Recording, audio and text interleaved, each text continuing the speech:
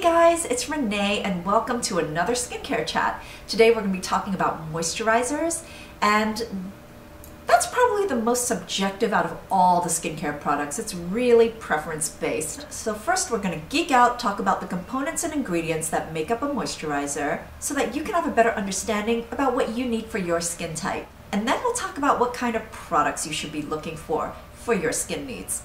These products make up the last few steps of our skincare routine after serums and ampoules, and they're all about hydration and moisturizing.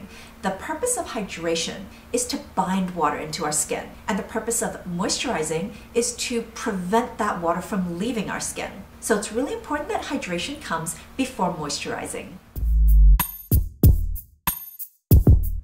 Humectants are basically water binders. They're substances that draw the water molecules from their surroundings into themselves. So if your moisturizer with humectant is on your skin, then it's going to rehydrate your skin and increase the moisture levels. So I'm listing the humectant ingredients, and we're definitely going to go through some of the more popular ones. Of course, there's glycerin or glycerol. This is the one that you will see most often. It is everywhere, it's in most things, and it's easily available, and it's actually a very inexpensive ingredient. One of my favorite humectant ingredients is hyaluronic acid.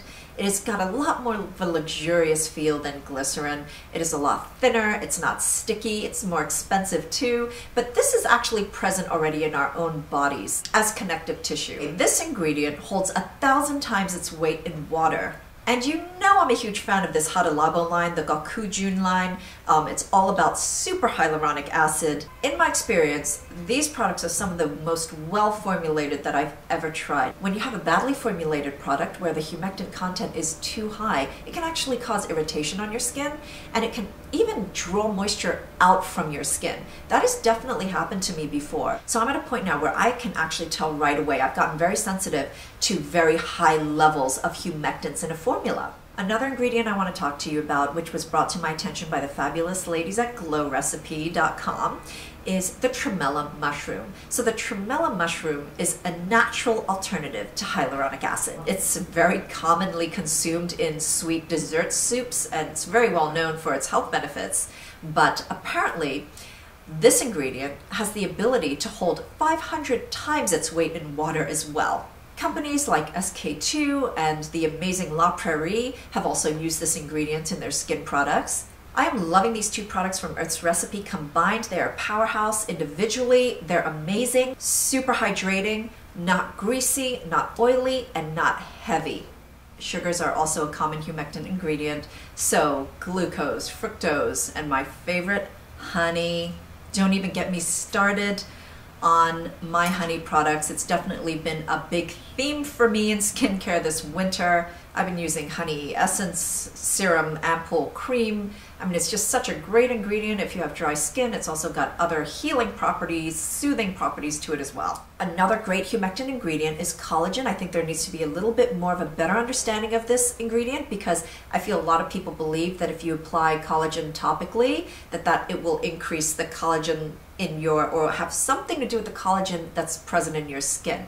It doesn't do any of that because the collagen molecules are just quite large. They're too large to sink in anywhere, but they are an amazing humectant. So if you do see collagen products out there, whether it's creams or face masks, it's not about increasing the collagen in your own skin. It's all about moisturizing and hydrating your skin. There are also amino acids and proteins that are great humectants, but also lactic acid and AHAs. Those tend to be the acids that are better for you when you have dry skin. Emollient is used a lot to describe the texture of a cream, and that's exactly what they do. They actually give moisturizers a nice creamy texture. The more emollient, the thicker it is. The function of emollients is to smooth out the surface of your skin. So they fill in all the cracks that are produced by skin flaking off, dryness. You know how your legs get in the wintertime, the scales, the flaking, and then you rub some body cream over it, and it's smooth. You have emollients to thank for that. And what's filling in those cracks, what makes something emollient, are the lipids and the oils. Now, oils is something I'm going to talk about separately because there is so much to them and there's so much to say. Emollient ingredients include silicone, vegetable oils such as grapeseed, jojoba oil, butters like cocoa butter, shea butter. Of course, they're fatty acids and fatty alcohols that basically serve as thickening agents. Now, this is really important to note. The emollient lipids that are the most similar to the ones found in our skin naturally aid barrier repair the fastest and the most. So, ceramides. On our outermost layer of the skin, the epidermis, ceramides help the skin cells form a really healthy barrier, which prevents moisture loss and prevents bacteria and pollutants from getting in. How emollient a moisturizer is has everything to do with the lipid and liquid ratio. So with our lotions, our emulsions, where sometimes the texture is even a little gel-like, there is a higher liquid to lipid ratio. And those really thick and heavy creams that can leave like a sheen on the skin, those tend to have a lot more lipids in there. Occlusive ingredients form a film over the skin that just traps water in. They can't escape. So the most effective occlusive ingredient and the most commonly seen in a lot of cosmetics is petroleum jelly. That blocks 98% of water loss from your skin. Cosmetical and pharmaceutical grade petroleum is completely refined and purified. That being said, everyone is entitled to choose what they're comfortable with. It is my understanding that petroleum jelly or mineral oils are actually non-comedogenic. They don't block pores, although you may want to be very cautious if you have acne or acne-prone skin. So when I was suffering from some dry, itchy patches on my face, on my hands, my dermatologist recommended I use Aquaphor because it's better than Vaseline. It's got panthenol, it's got vitamin B, it's got chamomile, it's got glycerin, so it's moisturizing as well, but it's also incredibly gentle. And so I would put this over my dry patches and nothing would heal them faster. In fact, every once in a while I'll actually use this as an overnight mask, and the next day my skin would be plump and moisturized. That water is going nowhere. So when I found this, I was so happy because this one has a hands-free applicator, which actually blends the product out over your skin like a foundation blender.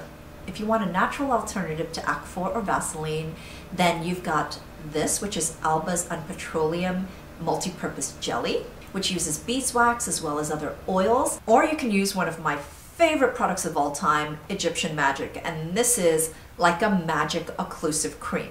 It only has 6 ingredients in it, and the 2 occlusive ingredients are beeswax, but also olive oil. And the other 4 ingredients are honey, bee pollen, royal jelly extract, and bee propolis.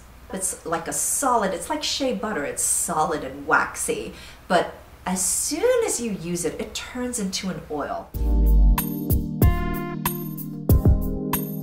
So aside from the humectants, emollients, and occlusives, a lot of moisturizers will have a whole bunch of other ingredients that are geared towards benefiting your skin for whatever your skin needs. So we're going to basically go from the lightest to the heaviest consistency, going from more hydrating to moisturizing. So this lotion from Hada Labo is actually categorized as a moisturizer with the consistency of a toner, and that's exactly what it is. It's got a lot of humectants without a trace of oils. So if you have really oily skin, this may be all you need as a moisturizer. Your skin is probably already very, very good at naturally trapping in moisture. Sometimes your oily skin is overproducing to make up for the lack of hydration in your skin because your sebum will trap the moisture in your skin. So definitely layering very light and more hydrating products would be great at balancing things out. If you have dry skin, most likely you're dehydrated as well, so this is a great first layer product. And my general approach towards application is a few light layers are better than one heavy one, which is the same approach I have towards dressing for the winter. But really, depending on your skin type, depending on the season, maybe you just need one moisturizing product, or maybe you need a combination of them. And then you have something that's very new to me, which are moisturizing liquids. These are very, very potent when it comes to hydration. They are very heavily concentrated in the humectants, but also have a lot of hydrating ingredients, and they're lighter on the emollients. These are much thinner in consistency, and I would say these are moisturizers with the consistency and ingredient richness of an essence. This is a great layer to add, particularly if you have very dry, dehydrated skin, or if it's during the fall-winter months. I can't tell you how much these products just plump out the skin. If you have any fine lines that come from dryness, they will disappear. Super rich in humectants, But also both these products contain ceramides and squalene, which are naturally found in our skin cells on the epidermis layer of our skin. These are great products for repair or strengthening your skin, and they work fast. Then you have your emulsions and lightweight moisturizers. Their consistency is a little milky, and they are literally an emulsion of oil and water. Usually these are my final step moisturizer, as you can see in my summer skincare routine, or when my skin is feeling less dry and more dehydrated. Sometimes these products can be more gel-like, aqueous, or oil-free, which means they depend more on thickeners to give it texture. So creams can come in a whole variety of consistencies, from Belif's Aqua Bomb, which is their most popular moisturizer, and it's a lightweight, more gel-like, refreshing consistency that depends a lot on hydrating and humectant ingredients. This is what I always recommend for a combination to oily skin. Then on the other end of the spectrum, for very dry skin, you've got the incredibly thick, emollient, greasy, and quite occlusive creams like Gerson Complex 9 cream, and Miss Flower and Mr. Honey cream, which is quite occlusive and quite oily on the skin.